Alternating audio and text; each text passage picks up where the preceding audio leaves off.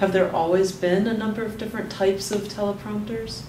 There's many different kinds, so we always find out, the prompter company is responsible to find out what type of venue, what type of event are we going to. So for a video shoot, a corporate training tape, a 30-second television spot, PSA, anything in the video arena, we bring a setup. If they let us know that the talent's going to speak into the camera. Right. It's going to go in front of the camera on a stand, freestanding, where we can move it anywhere we want to as you pull the camera away. The mounted setup goes onto your tripod so that when they pull the tripod wherever they want to, the prompter goes with it. So we bring various types of camera setups. It's our job to find out what type of camera are they going to be using, what is the weight of your tripod, is our monitor going to be too heavy if they're bringing a little DV camera, is your camera going to be moving, is it going to be on a dolly? So there's many different questions that you need to ask before you actually arrive on the job. What's this equipment right here that you have? When we get our script from our client, whether we get it via email, they could bring it on a flash drive, they save it to us as a Word doc, we go ahead and input it into our program here. So when they're rehearsing off the other monitor, the one that they're going to either be talking into camera or speaking from a podium, this is where we follow along with them.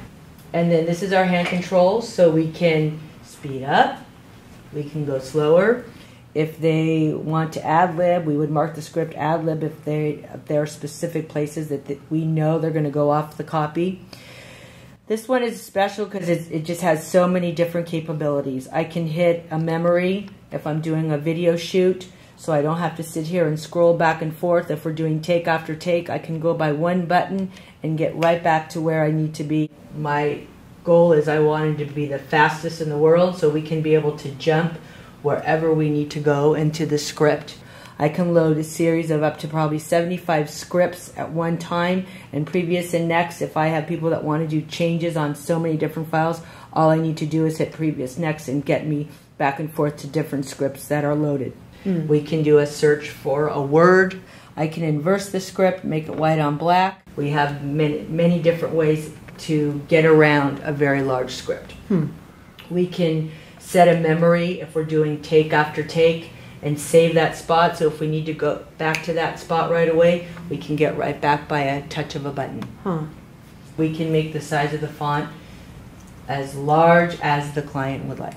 And we can color the letters, we can underline the letters, we can bold the letters, we can center the text, we can pretty much do whatever the talent would like to do so they can feel comfortable reading the teleprompter. It basically will take you to become so fast, quick, that the line of waiting on prompter does not exist. This is the teleprompter. So this is the teleprompter.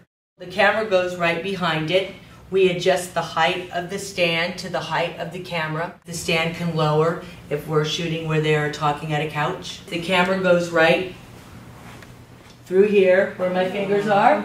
Okay. And this tightens up, and see, and then you get the lens as close as you can to the glass. One other thing I probably should tell you, because if I don't, they'll probably be saying this about me too. A man down in Texas heard Pat on the radio mention the fact that our two youngest would like to have a dog.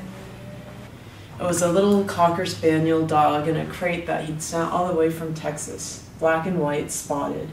And our little girl, Trisha, named it Checkers. It's a very specialized teleprompter glass, has a special coating on it, and so the words are able to read the best they can. Neat. What are some of the many ways that a teleprompter can be used? Because we know about the politicians, we know about the newscasters, but it seems like there might be corporate meetings.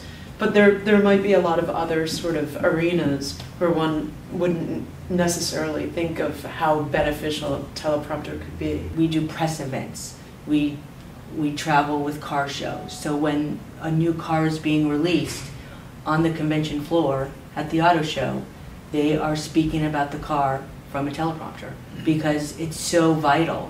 They don't want to miss one fact. You have all the press there.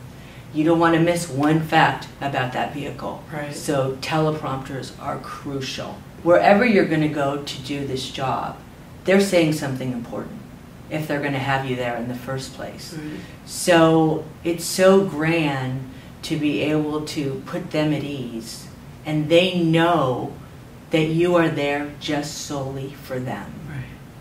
And if they want to rehearse at dinner, you know, backstage, just to be calm, that's our job.